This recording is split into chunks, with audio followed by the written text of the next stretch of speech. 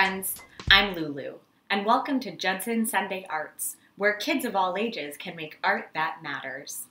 My pronouns are she, her, hers, and if you're joining us today and are blind or have low vision, I'm a 34-year-old white woman with short, dark blonde hair. I'm wearing a blue and white dress that has buttons, a collar, and cap sleeves, and there's a big bookcase and cabinet behind me with books and other things in them, and art on the walls. This is our last Judson Sunday Arts, and we're going to end where we began, with poetry. You will need something to write on and something to write with. Happy September and happy Labor Day weekend! Labor Day is celebrated as the unofficial end of summer, but it began as a way to celebrate the labor movement in the United States and to honor the hard work that people have done to build this country and keep it going. We're talking factory workers, miners, and people in service jobs that are tough with little pay and few benefits. There's a lot about labor and work in the United States and the world that's not fair. So it's important that we support everyone who is fighting for fair working conditions and a fair living wage. The poet Carlos Bulosan was a labor rights activist of Filipino descent.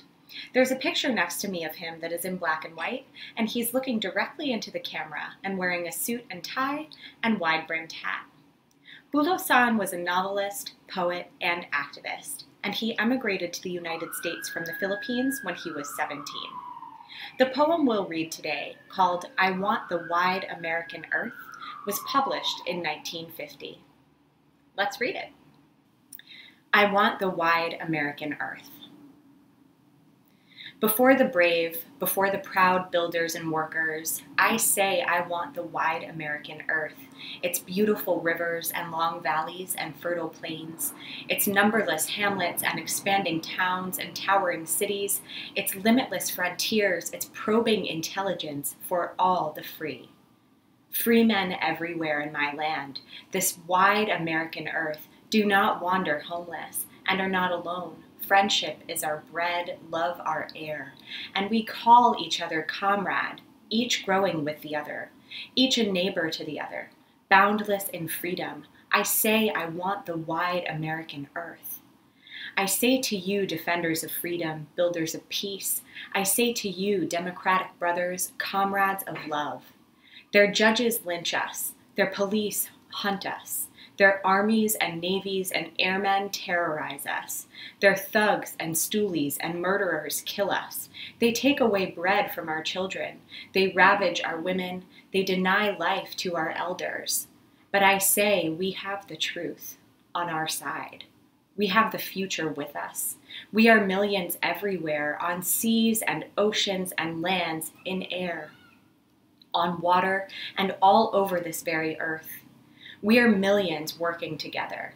We are building, creating, molding life. We are shaping the shining structures of love. We are everywhere. We are everywhere. We are there when they sentence us to prison for telling the truth. We are there when they conscript us to fight their wars. We are there when they throw us in concentration camps. We are there when they come at dawn with their guns. We are there, and we say to them, you cannot frighten us with your bombs and deaths. You cannot drive us away from our land with your hate and disease. You cannot starve us with your war programs and high prices. You cannot command us with your nothing, because you are nothing but nothing. You cannot put us in all your padded jails. You cannot snatch the dawn of life from us. And we say to them, remember, remember. We shall no longer wear rags, eat stale bread, live in darkness. We shall no longer kneel on our knees to your false gods. We shall no longer beg you for a share of life. Remember, remember, oh remember, in the deepest midnight of your fear. We shall emulate the wonder of our women, the ringing laughter of our children, the strength and manhood of our men, with a true and honest and powerful love. And we say to them, we are the creators of a flowering race. I say I want the wide American earth. I say you too, sharer of my delights and thoughts. I say this deathless truth and more. For look, Watch, listen. With a stroke of my hand, I open the dawn of a new world, lift up the beautiful horizon of new life, all for you, comrade, and my love.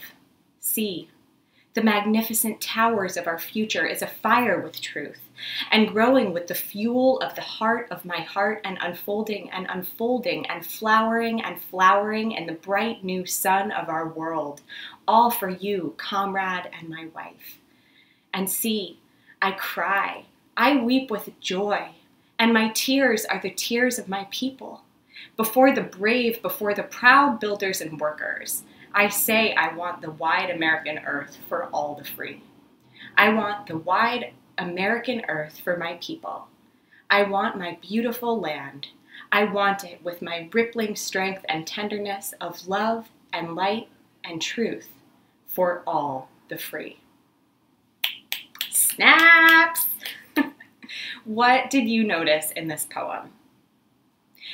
With what you know about Labor Day, why is this a poem that celebrates it? Did you notice things we've talked about before on Judson Sunday Arts, like repetition, alliteration, and assonance? Did you notice imagery and contrast? I love how direct this poem is, how it takes the reader on a journey through hope and anger and sorrow and back again to hope. What kind of poem would you write to honor workers and the labor struggle? That's right, it's art making time. This week, we are writing poems for Labor Day that celebrate workers and support the ongoing fight for labor rights. Decide what you want your subject to be. Then, write your poem with all or some of the poetic tools you know about, like repetition, metaphor, imagery, and wordplay like alliteration, assonance, and rhyme. You could spend 5 minutes or a whole week writing your poem for the labor movement. If you love what you made, send it to me so I can celebrate with you. Be safe, wear your masks, and happy art making, friends. Thank you. See ya.